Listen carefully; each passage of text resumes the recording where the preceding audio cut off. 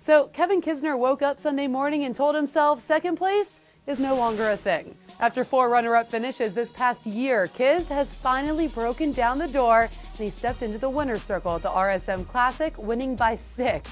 So when you come so close so many times, it only makes sense that when you finally win, you do it big. Now, you know what doesn't make any sense at all? Taking a wiffle ball game this seriously. The 4th annual Wiffle Ball Classic was staged earlier last week by the PGA Tour wives, and it was clear that the Claret Jug is special, but hoisting that Wiffle Ball Classic trophy, well, that's just next level. I'm so proud of this team. So proud of this team. It's been 12 and a half months, man. I haven't slept. Haven't had a meal. No home-cooked meal. No laundry done. We got it. We finally got it, man. We pulled together. We banded together like brothers. Got it done. Coach Kis, he just pulled us through. He had the lineup Coach set. Kis, hashtag Coach Kis. GM of the year. Is this the biggest win of your career? If you're here, this is the only win of my career. This is the only win. That acting had me convinced that Johnson could have a fallback career in the entertainment industry.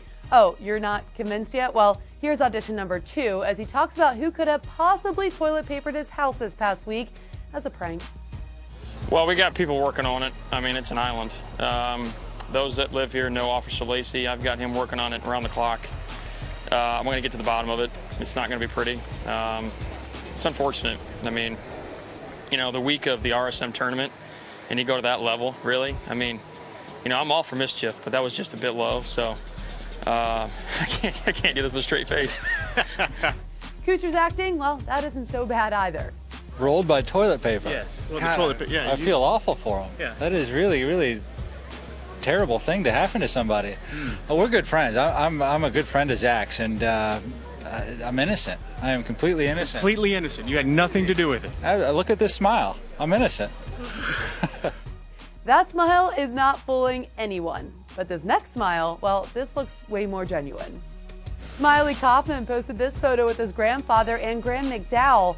The connection, Smiley explained, my granddad coached GMAC in college, so pretty cool for him to be out there following us.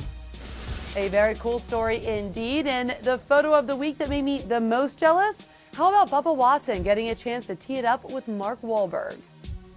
And Will McGirt gets Cutest Photo Award when he posted this wedge saying, Caroline's first golf club courtesy of Vokey Wedges.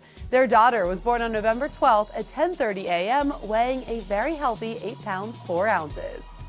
That'll do it for this week's Trending on Tour. Have a fantastic Thanksgiving, which I hope includes overeating, watching football, and not getting out of your PJs. I'll see you next week.